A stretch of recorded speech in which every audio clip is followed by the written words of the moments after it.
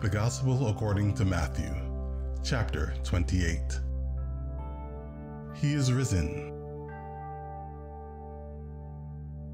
Now after the Sabbath, as the first day of the week began to dawn, Mary Magdalene and the other Mary came to see the tomb. And behold, there was a great earthquake, for an angel of the Lord descended from heaven, and came and rolled back the stone from the door, and sat on it. His countenance was like lightning, and his clothing as white as snow. And the guards shook for fear of him, and became like dead men.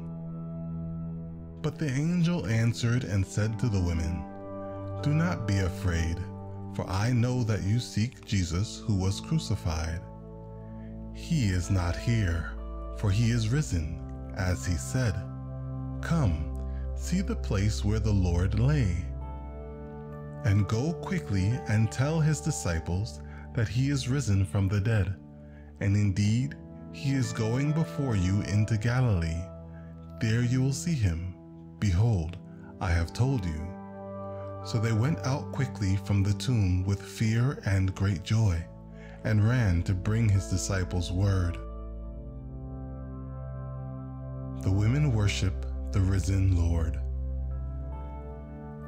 And as they went to tell his disciples, behold, Jesus met them, saying, "Rejoice!"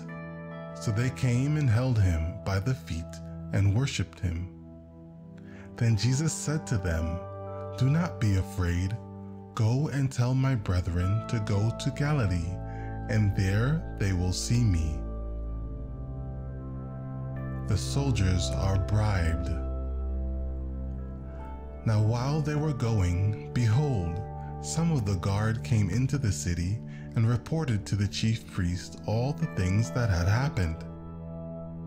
When they had assembled with the elders and consulted together, they gave a large sum of money to the soldiers, saying, "Tell them his disciples came at night and stole him away while we slept.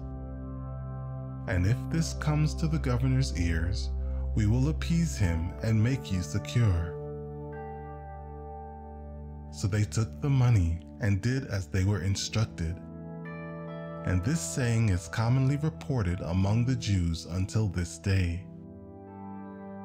The Great Commission. Then the 11 disciples went away into Galilee, to the mountain which Jesus had appointed for them. When they saw him, they worshipped him, but some doubted. And Jesus came and spoke to them, saying, "All authority has been given to me in heaven and on earth. Go therefore and make disciples of all the nations, baptizing them in the name of the Father and of the Son and of the Holy Spirit, teaching them to observe all things that I have commanded you. And lo, I am with you always, even to the end of the age." Amen.